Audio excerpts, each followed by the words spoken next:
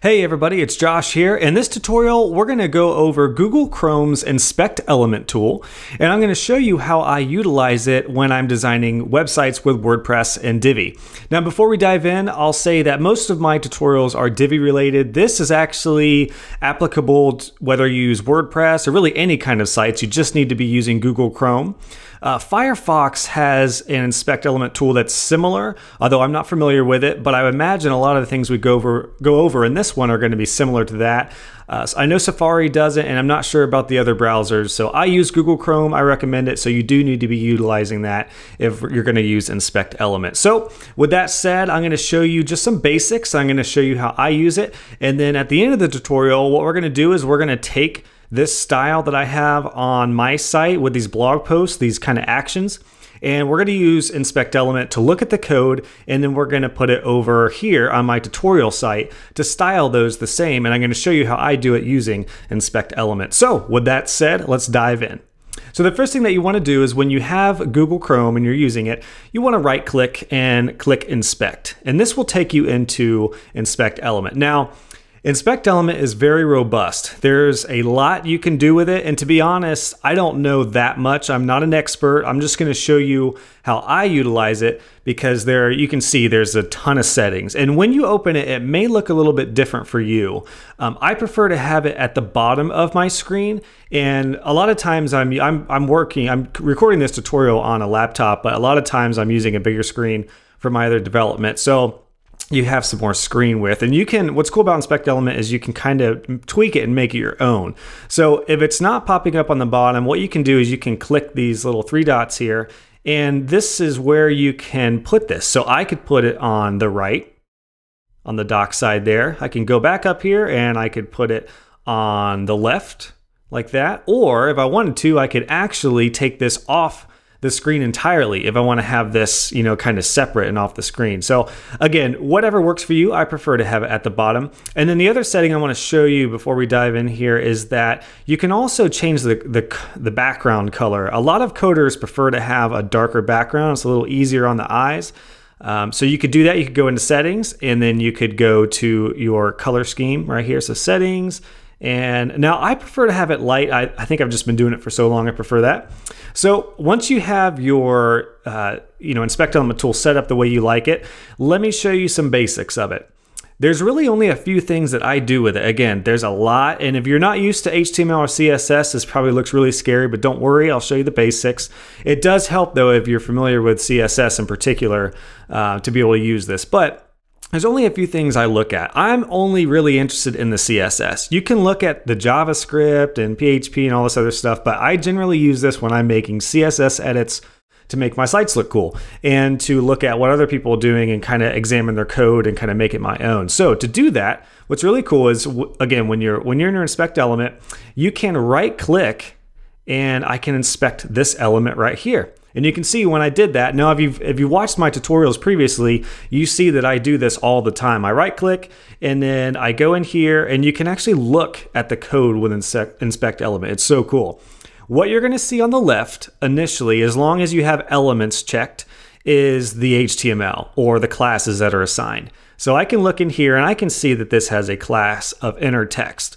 To the right is where you see the actual styles. This is the CSS. So from here, I can see that, okay, this has the class of, ET, PB, text inner, and then here's the class, and here's where I can have some fun. And again, this is only examining the site. What I do on the browser does not change the actual site. I've had a lot of questions on that, and I just want to make sure you know when you're playing around with a site or you're designing your own site, whatever you do here is not going to affect the actual files. You need to change it here and then take that code and put it in your style sheet. So for example, for this inner text, if I wanted to give this a color of purple, let's say, you can see right there, I just changed it there, and it's going to change everything that has that class of inner text. So that's how easy it is to use Inspect Element. And again, this is where I generally play around with my settings and my colors, and then I take that code and put it in the style sheet, which we'll do here shortly. So that's just a quick rundown of the difference between this left side and this right side, because at first I was very confused, because you can see you have console, sources, network. Honestly, guys, I don't use any of this. You can check performance. There's some tutorials you can go into in that. And my buddy John with Superfly has a really in-depth tutorial on this that I'll make sure to link to if you want to watch that. And it goes into a little more detail on this. But really, all I do is I look at the elements, which tells me, you know, what the classes are, and it gives me some HTML. And then I look at the styles. On this side, you can see there's computed. I don't know what that means, but it's kind of cool that this shows you the position, the margin, the border, and the padding. Breakpoints, properties, no idea what any of that means. All I need to know is elements and styles. A couple other things I want to show you real quick is you notice to see this, I did right-click inspect.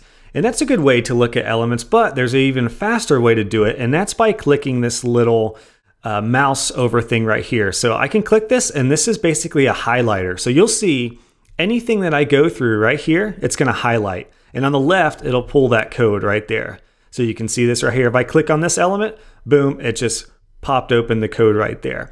Same thing, I can go through here, and every element that I'm hovering over, it's gonna highlight. And that's really, really useful when you wanna look at code in detail. So I click this, I can look at the code that I wrote for this little email form right here. So super, super useful to be able to use this highlighter tool. The other thing I want to show you real quick that again, if you've seen any of my tutorials, I do this all the time, is you can click the responsive icon here. And this will give us the ability to look at mobile and tablet view. So generally, it'll give you kind of the most recent versions of phones. It's funny because just like last week, I think I looked at this and it said iPhone 6, and then I opened it again and then it was iPhone 7. So I think they're staying pretty up to date with the inspect element tool here, but it's really cool. So if I want to look at things on the phone, I can click this and I can see exactly how it's going to look on the phone. I can do the same thing if I click iPad, and I can see how it's going to look on the iPad. And what's really cool about this too is, you know, that's kind of small right there. You can click percentage, and I can just click 100, and I can zoom in, or I could even take it out a little bit further. I could go 75. That's a pretty good view right there. And again, it's all just with inspect element, and this way I can look at just the mobile settings. So for example, you can see right here, my contact form. I tell you what, let me back out of this and I'll show you what I mean. The contact form right here, the email sign up, when I zoom this in like this, it's gonna change. These forms are gonna align below each other, these fields. So with the code, what I can do is I can right click, inspect element on this, and what I'm gonna do is gonna go into the responsive view. So that's the tablet right there, and you can see it changes, or actually let me go to, let's try phone. I think it changes on the phone view. There we go. So you can see this element right here, and I'm going to use my highlighter. I'm going to click this element, and I'm wondering when does that change from the width. So right here, you can see the width of that field is at 100%, which means it's going to take up the entire screen. If I uncheck that, my 49% pops up, which is what it was before the screen hit 980 pixels. So it's really that easy, and it's that cool to be able to look at these elements. So I just highlighted that section, and I can look at the code and I can tweak it and I can make it my own. So that's really, I hate to say that's it because it's, you know, it's a robust tool, but guys, I'm telling you, that's all I use this for. I literally just have the element selected here so I can highlight everything. I have the style selected here, which shows me the code. And I have it on the bottom of my browser. I prefer the white, the light background, but you can of course choose the dark. And then I use the responsive ends right here to look at things on mobile, and then I use my highlighter to go in and sometimes select each, you know, little element there. So with that in mind, now that we have a basic understanding of that, what I want to show you and what I want to do is, let's say you look at my site and you're like, man, I really like how you have the blog posts. I like how when you hover over these, the color changes, there's a drop shadow below it, and the image does a cool thing where it kind of zips up like that. So we want to apply this same look or something similar to my test site right here, my tutorial site. Now, before we do this, I find it very, very important to tell you that you can look at other people's code generally with inspect elements. Some sites have security locks on them and firewalls and things like that to where you can't look at the code, but most sites don't. And what I do all the time is I will right click and I will look at people's code and I will make it my own. I say that to say that I highly recommend you don't rip people's code off.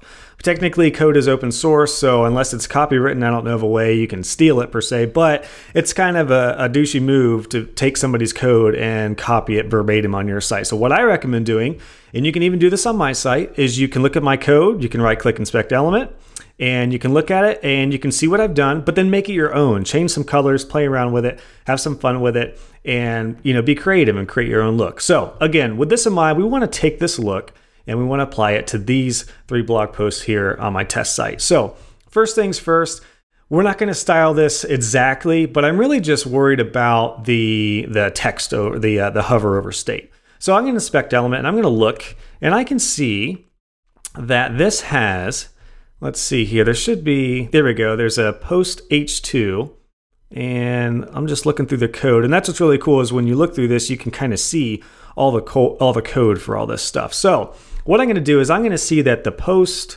H2, the heading 2, has a font family of Gotham medium. So what I'm going to do is I'm going to take this code, again, because anything I adjust here is just adjusting the browser. It's not actually adjusting the site. I'm going to go to my style sheet. If you're curious how I just did that, please refer back to a previous tutorial on where to put your custom CSS that I'll link to. So first thing I'm going to do, actually, sorry, I want to do H2, and I'm going to put that font family in there as my H2. And what we might want to do is, since this is in the post, let's see here, post H2. Let's do it right here. Let's actually add this class. So we're going to give this a complete class of the H2 right there. We can jump back to my style sheet. So we're going to make sure that this only changes the post H2. So now we've got that in there. The other thing I want to do is just try to kind of copy some of this style. And I think I have some styles in Divi, so some of this is being overwritten. But what I'm going to do is I'm going to go ahead and give this a font size of 18 like I have there. And I'm going to add important after the pixels to make sure that does work. And I'm betting there's some other settings here. I'm just looking in here. And this is, again, how I do all this. I just look through and I can either copy all these settings or tweak them. I see right here that there's a text align of center. So I'm going to put that in my style sheet. Whoop, we don't want to do that. I must have copied something else. Let's go text align center. Oh, sorry, I messed that up. It's actually text align center. There we go. And this looks pretty thick. I think I probably had a font weight of bold or something like that. But again, this is being overwritten because I did some things in Divi, but you can kind of, see what this is generally. So I'm going to give this font weight here, this font weight of 700. Let's clean this up just to make sure this looks good. Okay, so that's going to be a start. And what we're going to do is, now that we bounce over to my test site, let's go ahead and clear the cache and refresh. Okay, so you can see now that we added those styles in, it changed the title of these posts right here, very similar to what I have. Next thing that we want to do is we want to worry about the hover over state. So, and actually, before we do that, let me show you, by default, Divi gives you the option to have kind of the first part of the text in here. And there's no way to turn that off in the settings as of right now. So, wouldn't you know it, we're going to inspect element. Check this out. This is another thing you can do without having to copy other code. You can kind of look at this, and I can see that this information right here is under a class called post content. So check this out. Say I don't want that in any of my blog posts. I'm going to just click into this, and I'm going to take post content. I know it's a class, so what I'm going to do is add a dot, which means it's a class. I'm going to put post content, and I'm going to add display none, which means, and I tell you what, just in case, I'm going to do important. And this is going to tell any of this post content not to display. So check this out. I've got that set. I'm going to go ahead and save. Let's refresh now. And now when I scroll down, there we go. It's gone. So that's exactly what I did on my site here. I didn't want the first part of that paragraph to be there. So now that we've got that, what we want to do is we want to worry about these hover over effects. Now this is probably my favorite part about inspect element. So you see that when I hover over these, there's a few things. There's the drop shadow, the text changes, and the actual image itself changes.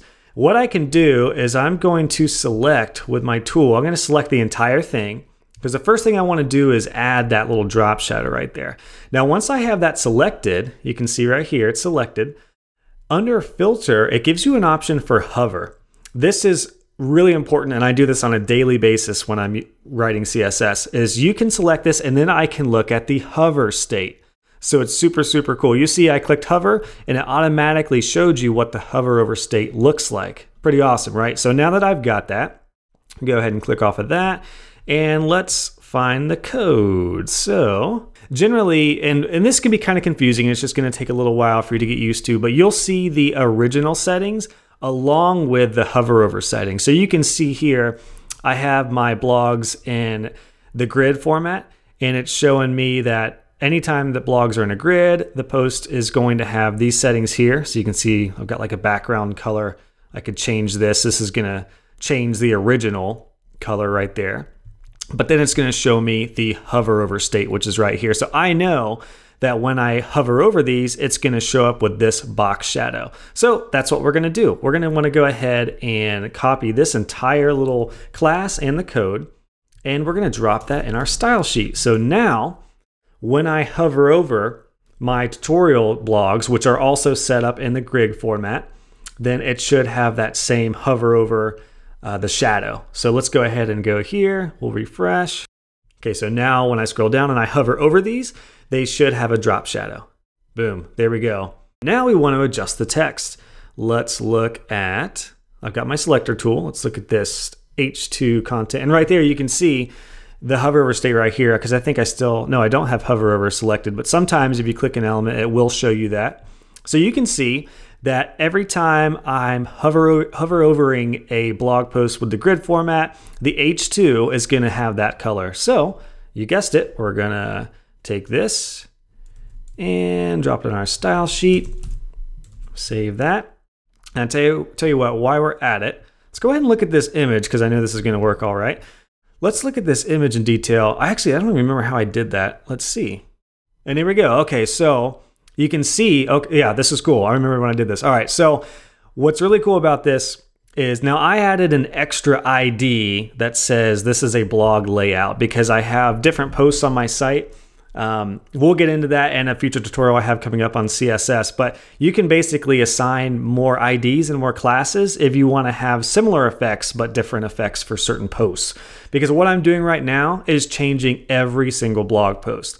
So I added this little blog layout right here just to change the layout of this particular section. But anyway, with that in mind, you can see that anytime I have a post and I hover over that post, the image link right here, you can see this. A means link and then IMG for image. This is saying that that image, once it's hovered over, is going to go -5 pixels high, and it's going to have a border on the bottom, which is what you're seeing right there. Now, if I uncheck this, you'll see that the border will show up, but it's not going to move right there. So does that make sense? You can see where I just added top -5 on the hover over, and then it just moved that image up a little bit. It's subtle, but it's a really cool way to tweak that and make that your own. So I'm going to copy just from here over because I don't want to take that extra class that I put in. But you could always experiment with that and kind of make it your own. So now I'm going to save that. Let's go ahead and go back to our site. Let's refresh just to make sure. And again, all those settings that we just put in place should come true. Boom. There we go. Pretty awesome, right? Now there's a few other settings here that probably need adjusted, but this is exactly how I have my blog set up on my site. So when somebody says, hey, how did you get that effect? You can actually use inspect element, look at my code, take it, tweak it, and make it your own. And again, you just saw how quickly we can use inspect element to take the style of a website like I have for my blog posts. We just take the styles, we make it our own. And again, I could change this. Instead of that green, I could go red, and we could go ahead and save that. And now when we go back to our site, you can see all those styles. Right now it's green, but once I refresh, that should show up red instead of green. And there we go. So it's that easy, guys. You can take something using inspect element to make it your own. It's awesome. It saves me a ton of time. I really don't even do like Photoshop mockups and stuff like that anymore because I use this pretty much every time I design and develop. So I hope this has helped, guys. If you have any questions, let me know. Otherwise, enjoy right-clicking, inspecting element with Google Chrome, and have fun helping your Divi design process. All right, thanks, guys.